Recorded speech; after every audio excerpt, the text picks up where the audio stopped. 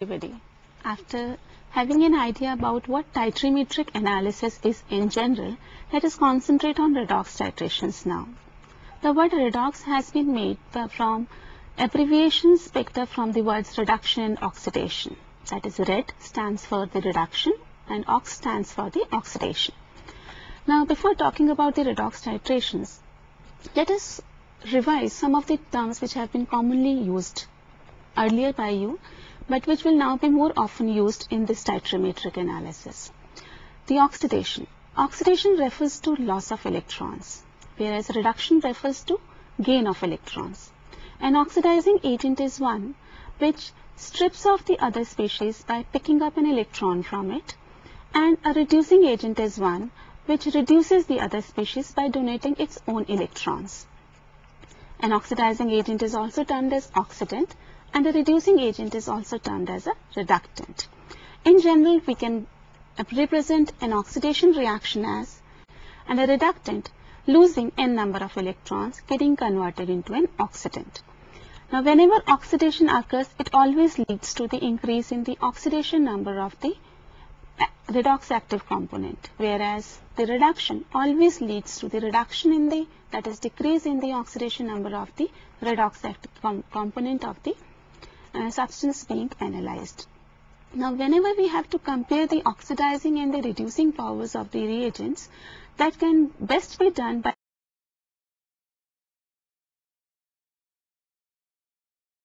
comparing their standard reduction potential values. Now, standard reduction potential values are enlisted in a table which has been termed as electrochemical series or electrode potential series, in which the reduction potential data has been arranged in the order of decreasing potential values.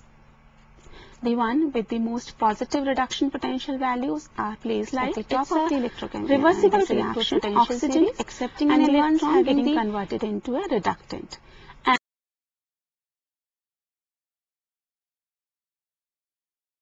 And this expression gives us the value of the reduction potential value for this system whenever an inert electrode would be dipped in a system containing both the oxidizing and the reducing agents.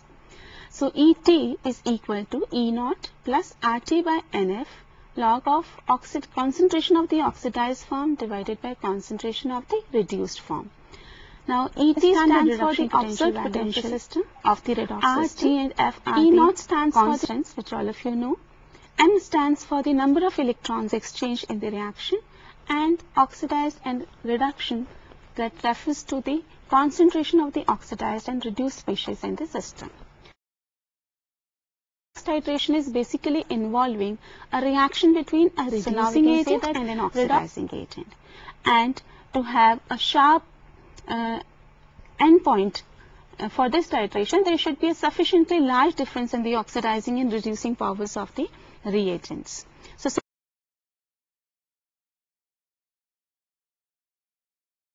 some of the commonly used oxidizing agents are potassium permanganate in acetic medium, potassium dichromate in acetic medium, and iodine solution. You can have a look at the slides.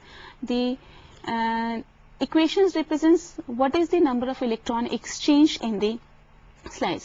Say, for example, permanganate in the acetic medium accepts 5 electrons and get converted into the manganese ions. The reduction potential value for the system is highly positive, 1.52 volt. That means it's a very strong oxidizing agent. Similarly, dichromate, it accepts 6 electrons in the acetic medium and gets converted into chromium 3 ions, and the reduction potential value is still highly positive but lower than the permanganate.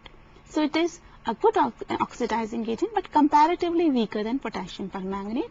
And similarly, iodine. Iodine iodized system, in fact, is one of the best system because it's a reversible system. Yes. And the reduction potential some of the commonly used reducing agents of the electrochemical are Mohr salt. Mohr salt, the redox active component in Mohr salt is ferrous ions. Otherwise, it's a double salt, ferrous sulfate, ammonium sulfate with water molecules. During the oxidation of this reducing agent, ferrous ions lose 1 electron to get converted into the ferric ion. Similarly, oxalic acid, oxalate ions loses 2 electrons to form carbon dioxide, and in this way it is itself undergoing oxidation. Similarly, sodium thiosulfate loses 2 electrons to get converted into tetrathionate ion. You can see the reduction potential values are somewhere comparable for Mohr salt and oxalic acid, but much lower for the thiosulfate.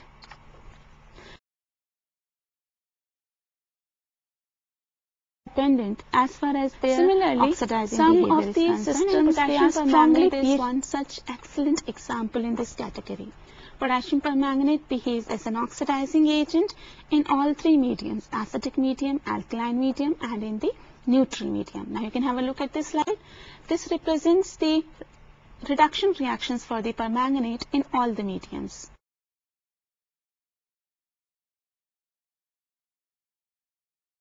In the strongly alkaline medium, it accepts an electron and gets converted into manganate ion. The reduction potential value is plus 0.56 volt. Now, as discussed in the earlier section, we can find out the equivalent weight of the redox active species by dividing the molecular weight with the number of electrons exchanged. So here, since there is 1 electron exchange only, the equivalent weight of potassium permanganate will turn out to be same as the molecular weight if the reaction is to be considered in the alkaline medium. However, in neutral medium, the number of electron exchange is different.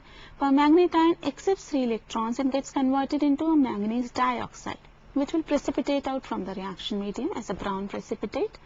And here the equivalent weight of potassium permanganate has changed. This is now 1/3 of the molecular weight. The reduction potential value has increased, indicating the oxidizing strength is increasing. In the acidic medium, the maximum number of electrons are accepted by permanganate ions to get converted into the manganese ions, and it has the maximum reduction potential value here with the best equivalent weight is 1/5 of the molecular weight only. And therefore titrimetric analysis basically involves potassium permanganate in acidic medium. Now, whenever we talk about titration, we should have some criteria to judge the completion of the reaction, and that has already been discussed earlier in this section, that we have to choose a proper indicator, a proper auxiliary agent, which will help us in finding out when the reaction is complete or when the endpoint has reached.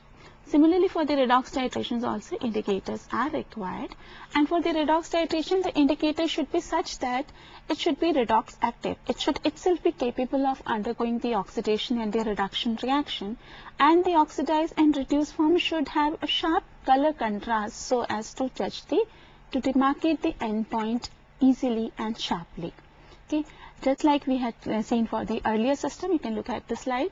The reduction potential value for the indicator can also be given in the same way. E is equal to E naught plus RT by NF log of concentration of the oxidized form of the indicator divided by concentration of the reduced form of the indicator. So, since the indicator itself is redox active, that indicates that the indicator, when present in the reaction medium, it produces sudden potential changes in the vicinity of the equivalence point, and in fact that is the property which is responsible for detecting or for helping us detecting the endpoint of the titration. Now, the redox indicators can be classified into various categories. We have a number of systems which can be used as indicators in the redox titrations, and these are self-indicators, internal indicators, external indicators, and potentiometric methods. The self-indicators are those where the titrant itself is so strongly colored that even a single drop of the titrant, when added after the reaction is complete, it produces an intense color change in the reaction mixture, and in fact that tells that the reaction is complete, the reactant has been exhausted in the container. Okay. For example, potassium permanganate is one such reagent which is so strongly colored that it produces a strong color change and helps in governing the endpoint. Similarly, internal indicators. Now, we have said that the indicators used in the redox titration should be redox active. So, when we are saying that they are redox active, it means they are capable of undergoing the oxidation and reductions, and internal indicators are such redox active indicators. they can be added into the reaction mixture. They produce potential changes within the reaction mixture by interacting with the titrant, which could be oxidizing or reducing agent depending upon the system which we have chosen, and will therefore produce a different oxidized or reduced form of the indicator. Okay. Now the indicator should be properly chosen. It should be so chosen that its potential should not be higher than the analyte. The reduction potential value should always be lower than the analyte, so that it is reacting with the titrant only once whole of the system has been exhausted. The diphenylamine and N-phenylanthranilic acid are such indicators, internal indicators, which are used. Similarly, we have external indicators. Now, we may have certain systems where we find that the no suitable redox indicator is present. That is, we cannot add indicator which will give us either a sharp color change or a sharp potential change near the equivalence point.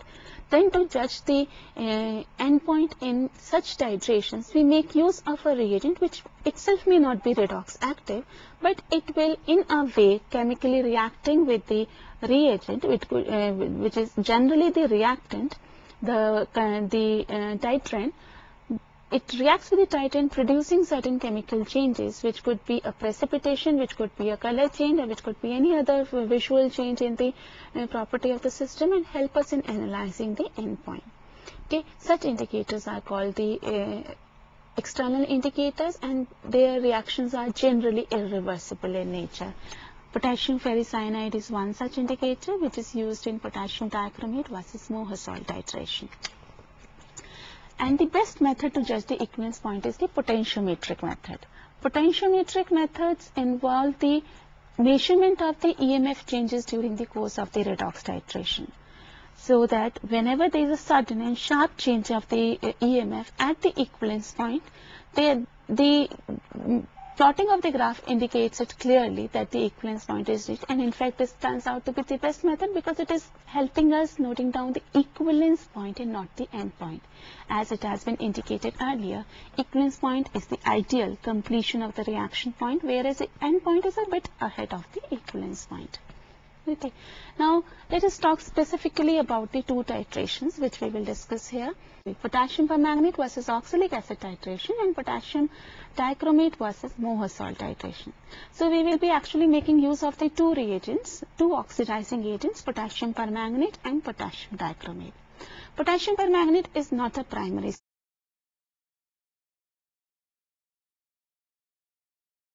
standard, and a lot of reasons are attributed to it. Number one, it is not available in sufficient purity. It is most of the times contaminated with manganese dioxide, which is the product of the decomposition of potassium permanganate. Not only in the solid state, but also the aqueous solutions are unstable. They are decomposed by even the traces amount of the organic matter which might be present in the distilled water also, producing the precipitate of manganese dioxide. A brown precipitation is generally observed, and this reaction is catalyzed by light. The precipitation of manganese dioxide is further undesirable as it leads to further decomposition, catalyzed decomposition of potassium permanganate, producing more of the manganese dioxide. Even the manganese ions which are produced during the course of the titration, they also catalyze the decomposition of potassium permanganate if the acidity of the medium is not sufficiently high.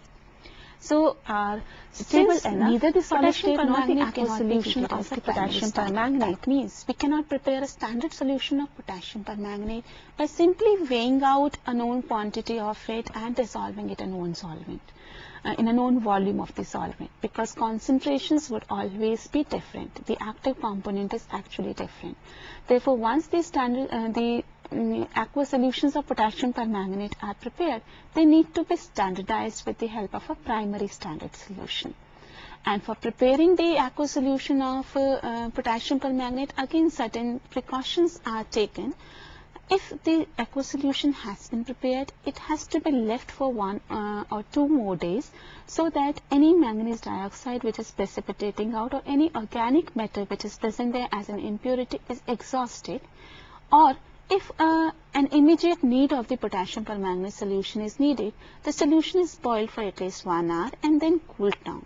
In both the cases, however, the final solution has to be filtered through a sintered glass crucible, that is, filtering medium should be non-reducible in nature, and the filtered clear solution is then standardized against a primary standard solution.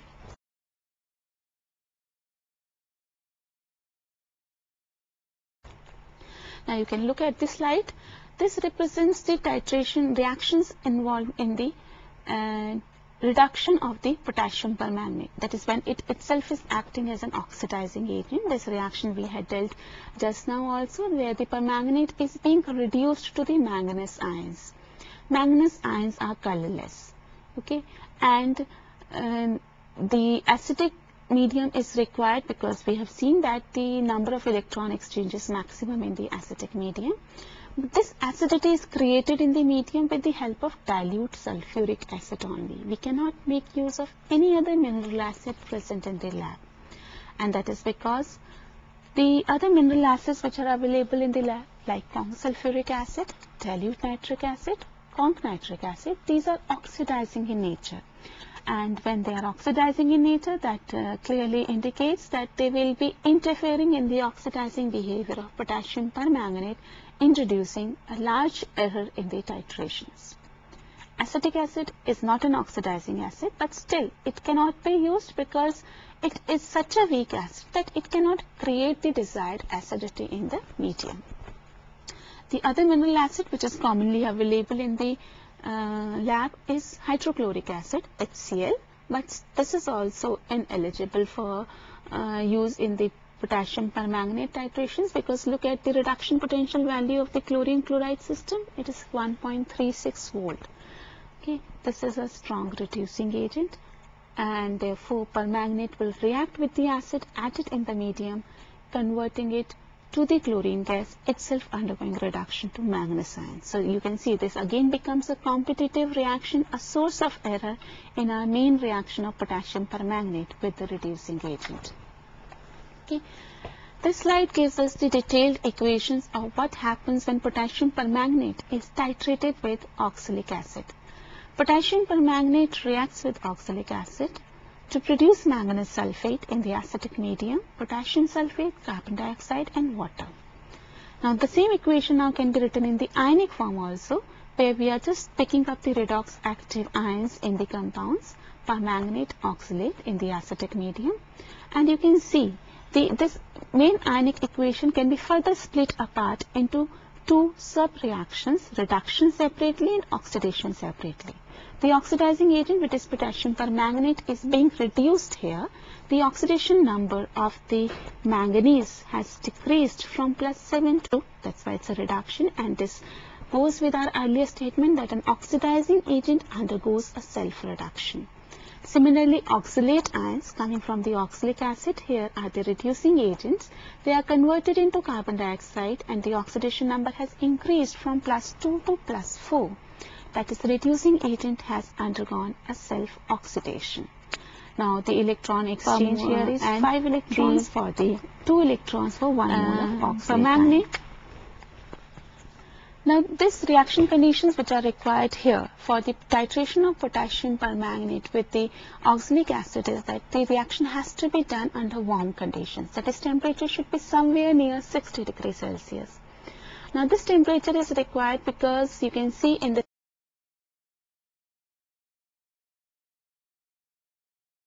equation that this reaction between the permanganate and the oxalate is a reversible reaction, and the product carbon dioxide which is formed here in this reaction is highly water soluble. The solubility in the water, that is not desirable here, because this equilibrium reaction will be driven in the forward direction if carbon dioxide could be escaped out, and that can be done easily by warming the reaction mixture. Secondly, there is one more source of error in this titration, and that is the reduction of permanganate may not always take place to manganese ions if the reaction temperature is low. At low temperatures, manganese 3 is generated, which gets stabilized in the presence of excess of oxalate ions present in the reaction mixture to form tris-oxalato manganese 3 complex. Now this complex is again an undesirable product because this is leading to a different number of electron exchange in the reaction, again an error will be introduced in the titration. Heating, however, decomposes this product form, and therefore that source of error is minimized. So similarly, the next important oxidizing agent which we talk about is potassium dichromate. Potassium dichromate has a very high positive reduction potential value, indicating it's a very strong oxidizing agent, but as indicated earlier, it's slightly weaker than the potassium permanganate. In spite of its weakness over potassium permanganate, this is a comparatively preferred oxidizing agent because of several advantages. It is available in high purity potassium permanganate. And the compound in the solid state is stable up to its melting point. Okay. Aqueous solutions are also stable. Unlike potassium permanganate solutions, they are unaffected by the trace organic impurities if they are present in the distilled water, and the aqueous solutions are stable towards light also. Okay. So potassium dichromate therefore gets a weightage over potassium permanganate. Now again, like we had discussed, that the oxidizing behavior of any reagent is quite dependent upon the pH of the reaction medium. The same is observed here in case of potassium dichromate also. Potassium dichromate is a strong oxidizing agent in acidic medium only. Now what happens if the medium is not sufficiently acidic, or say if it is just a neutral aqueous solution of potassium dichromate? The neutral aqueous solution of potassium dichromate actually exists as 1:1 mixture of dichromate and chromate ions.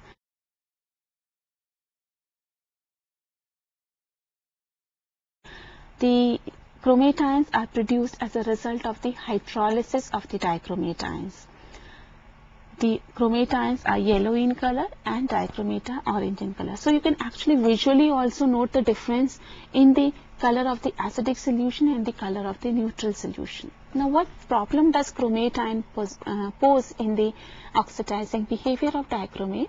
Chromate ions are not as strong oxidizing agents as dichromate are. Okay, and therefore the oxidizing strength of the potassium dichromate is reduced in the neutral medium. But as indicated from the equation, this equation can be reversed if sufficient acidity is there in the medium. Okay, because the presence of protons on the right hand side will shift this equation in the backward direction, and that explains what is the need of the necessity of the acidic medium in this titration. Okay. Now when we are titrating with potassium dichromate with Mohr salt, potassium dichromate always undergoes reduction to the chromium ions. Okay, chromium ions are green in color. Okay. Dichromate, 1 mole of dichromate will accept 6 electrons to form chromium 3 ions, high positive reduction potential value, and as we have just now discussed, acidity is must for this reduction reaction. The medium can be acidified using dilute sulfuric acid only. Okay. Conc sulfuric acid, conc nitric acid or dilute nitric acid cannot be utilized for the same reasons which we had given for potassium permanganate. However, there is a little difference here compared to potassium permanganate. Unlike potassium permanganate, here HCl can be used even in the concentrated form to acidify the medium, provided the concentration does not increase. The reagent which we will be utilizing in this titration is the Mohr salt. Mohr salt will be reducing agent here. As indicated earlier, it's a double salt, and the redox active component in this double salt is the ferrous ions.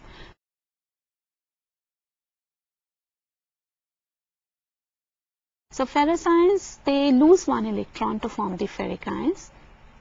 The reduction potential value is 0.77 volts here, and Mohr salt is actually a primary standard. Its composition is fixed, its aqueous solutions are stable in the presence of acid.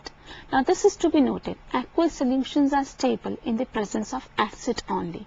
Why they are stable in the presence of acid? Because the neutral aqueous solutions which are containing hexa-aqua ions, they are prone to hydrolysis of the transition metal, because all of us know that the transition metal ions are highly polarizing in nature and they tend to polarize the coordinated water molecules. So in this hexa-aqua ion, ferrous ion polarizes the coordinated water molecules, producing an intermediate monohydroxy species, and in case the hydrolysis increases beyond a certain point, we may even observe the precipitation of brown precipitation of ferrous hydroxide. And once this is taken out, this is precipitated, this is removing one of our reactants from the reaction mixture, and the quantitative exercise is of no meaning. So to revert back this equation, you can see the protons are there on the right hand side, so this have to be present sufficiently large concentration of hydrogen under solution so that reaction can be reversed back. We take a precaution that while preparing the Mohr salt in a small amount of water, and then immediately add few drops of either Kong sulfuric acid or say 1 ml of dilute sulfuric acid to maintain sufficient acidity in the medium, and then make up the volume till the mark. Now Mohr salt is consisting of ferrous sulfate. Ferrous sulfate otherwise is also available as such in the labs, and therefore it should also be used because that is the redox active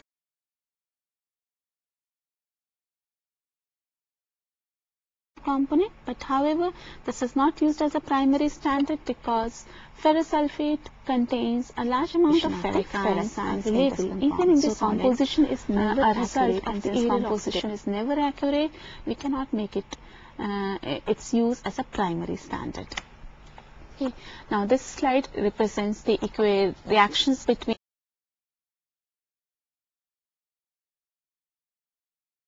the potassium dichromate and the Mohr salt.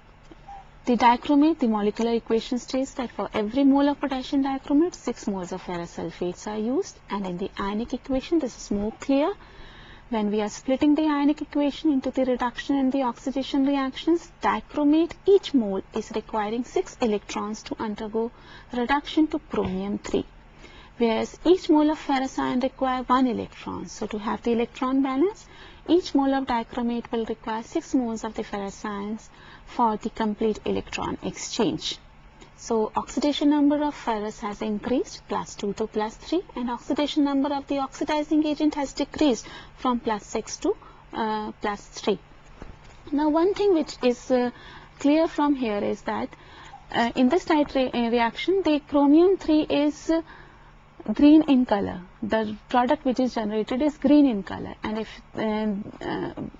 we have said earlier that the self-indicators are the one where the dichromate is strongly colored. If you are adding a drop of the dichromate to a colorless solution, a sufficiently intense yellow coloration would appear. But still we are not able to make use of dichromate as a self-indicator because for dichromate the reduction product is colored. Chromium 3 ions are green in color, and it is difficult to observe when in the green solution the yellow tinge has appeared. So rather than making use of the potassium dichromate as a self-indicator, we'll make use of a redox active indicator here, and the one which is most commonly used redox active indicator is diphenylamine in presence of phosphoric acid. Now what is the need of this phosphoric acid? We already have sufficiently acidic medium by the addition of sulfuric acid there. So what role is this phosphoric acid playing? Now if you look at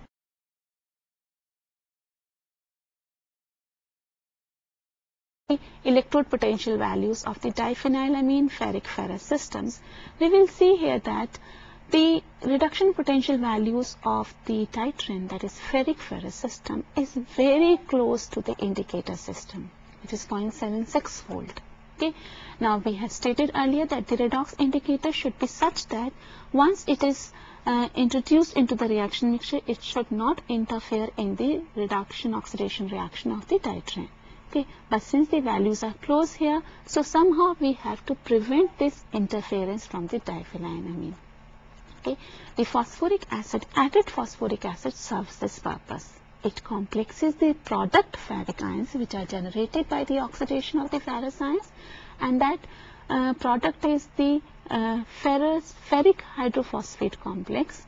This is a stable complex and is removing ferric ions from the solution. And if you go by the electrode potential value expression, the ferric ions are present in the numerator and ferrous ions are present in the denominator. So decrease in the concentration of ferric ions lead to lowering the formal potential of the ferric ferrous system, making it a much stronger reducing agent compared to diphenylamine, so that no interference from the indicator is observed. Okay, now this diphenylamine actually acts by self-oxidation reactions. With the diphenylamine undergoes oxidation first to diphenylbenzidine, and this diphenylbenzidine form is the colorless form which further undergoes conversion to the blue violet form. Okay, so endpoint is marked by a sudden color change from the light green color, which is originally due to the production of chromium 3 ions, to a blue violet color, which is the oxidized form of the indicator.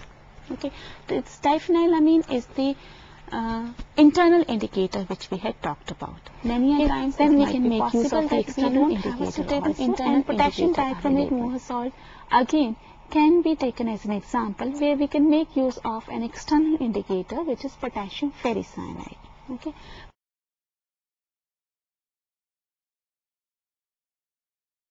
Potassium ferricyanide here is consisting of iron in +3 oxidation state. This is also termed as potassium hexacyanoferrate. This potassium hexacyanoferrate, it gives the hexacyanoferrate ions, that is the ferricyanide ion, which will react with the reactant. Mind it, this is the reactant reacting with the indicator, a chemical reaction which is irreversible here, because this is leading to the production of potassium ferricyanide, which is also turnbull blue. So a turnbull blue shade is similar to the Prussian blue. Prussian blue colored precipitate will be observed. Now, since the indicator is leading to precipitation of the reactant, this indicator cannot be added into the reaction flask. This has to be done, the reaction has to be done in the medium outside the overall reaction medium, and for that we take the indicator on a grooved tile. Grooved tile has certain grooves made over it, depressions over it, on which we take the drop of the indicator, and during the course of the titration we take a drop out and put it on the indicator and see the color change.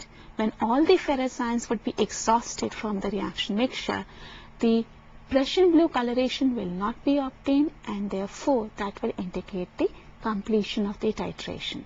But you can see here, at every instant we are taking out a small, minute drop of the indicators are all losing that quantity in large amount of ferrous. But anyhow, so the use of when no other suitable indicator is available, these at least help us in finding out the near about concentrations of the solutions. Okay, now once we have gone through what is actually happening as far as chemistry is concerned in these titrations, now let us see how these titrations would be actually done. For that, these titrations would be double titrations. Double titration means we will make use of one titrant which would be common to two titrations. One would be the, if we have to say find out the strength of a given solution, we will titrate that given reducing agent with the oxidizing agent, and we will find out the oxidizing the strength of the oxidizing agent by further titrating it with a standard solution whose concentration is known to us. So there will be basically 3 steps in the overall procedure.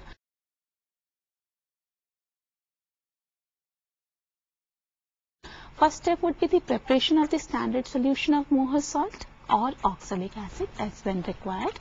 Second step would be the standardization of the oxidizing agent, potassium dichromate or potassium permanganate, by titrating it with the standard solution of the reducing agent, which would be the Mohr salt or oxalic acid depending upon the type of titration. And then third titration would be the titration of this standardized oxidizing agent with the given solution of the reducing agent whose concentration is to be determined. Okay, and for that we should know how to calculate first the amount which is required to prepare the standard solution of a reducing agent. Say for example, if we have to prepare the standard solution of Mohr salt whose normality has to be kept roughly n/40, then we can utilize the formula where strength is equated with to normality into equivalent weight. This has already been discussed in the earlier section, and you know now how to reach to this expression. So normality which is required is 1/40, and the equivalent weight of Mohr salt is same as the its molecular weight, because it involves only one electron exchange, that is 392. So multiplying the two quantities will give us 9.80 grams per liter of the strength. Now this is per liter. We don't need that much quantity of the solution in our titrations. That would be wastage of the chemicals. What we need is just 100 ml solution, and therefore we will prepare only that much amount. So for 100 ml, 0.98 grams of Mohr salt would be required for the titration. Now, how you have to record the data? Once you have prepared the standard solution, but that standard solution's concentration has to be known to us. Okay, so that concentration would be known to us provided we are recording each data. Okay, and for that the weighing observations have to be recorded very carefully. As demonstrated later on, as it will be demonstrated later on in the how to weigh a compound, you should keep into mind that these observations have to be recorded. Weight of the empty weighing bottle, weight of the weighing bottle with the Mohr salt or any compound which is to be weighed, and the weight of weighing bottle after transference of Mohr salt to the standard solution. Okay.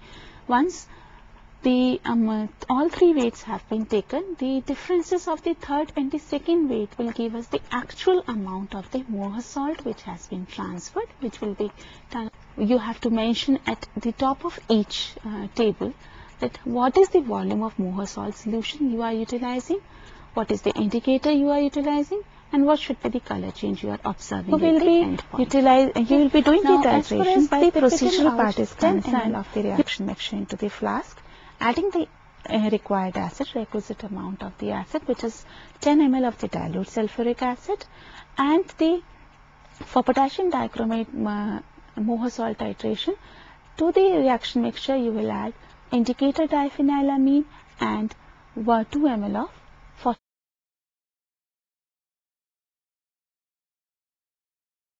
phosphoric acid. Okay, that has already been indicated in the theory part that why phosphoric acid is required, and you will titrate this reaction mixture with the oxidizing agent till you observe the desired color change. Okay.